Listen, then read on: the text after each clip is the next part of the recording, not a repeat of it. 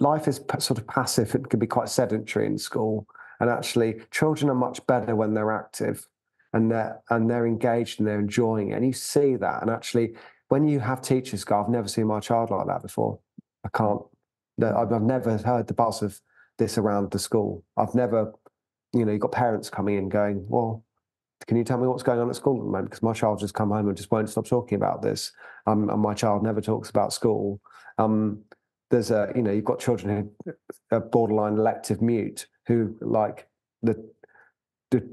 speaking. And I think you begin to see, when you do work like this, you begin to see children in a different light.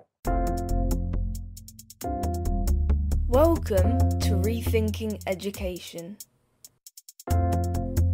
Education's critical friend.